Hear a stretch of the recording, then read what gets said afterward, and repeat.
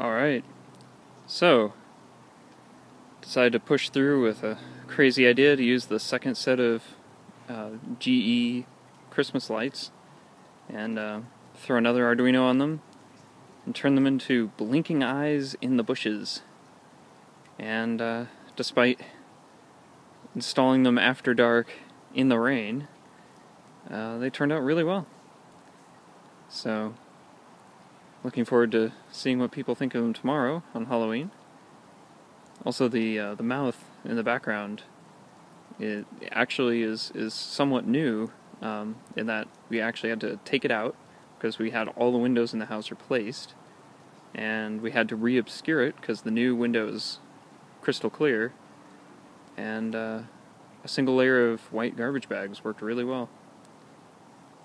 So yeah, the electronics for the eyes are inside a plastic box that's hot glued shut to try to weatherproof it. And of course, time will tell if that actually worked. But yeah, that is Eyes in the Bushes. And if I'm super lazy, I'll try to figure out some animation to play on them for Christmas and just leave them there.